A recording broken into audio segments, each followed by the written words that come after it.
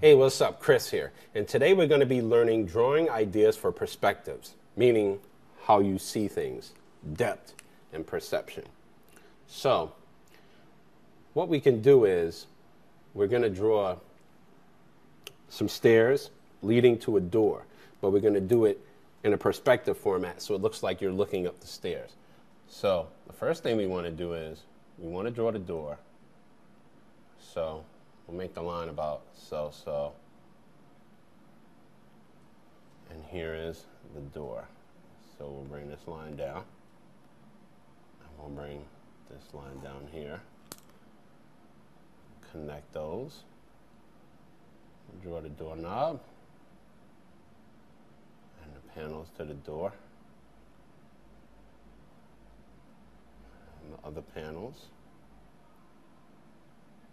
And so forth. There you go.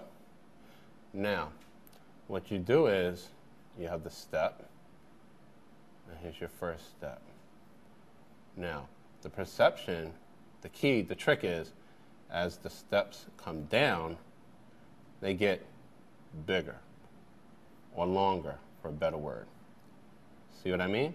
So as you're coming down, you're extending each step just by a little bit. And it gives the illusion that you're at the bottom of the stairs looking up and you're trying to get to the door. See how it all comes together? Now, you are basically at the bottom of the staircase looking up. If you really want to add some extra spice to it, for each one of these lines, you draw one like this going up. Now, it gives the depth perception and the perspective of the steps that you want to walk up. And that's the key to perspective. So now we'll take this marker and we'll just go over these outside lines to show emphasis. Know what I mean?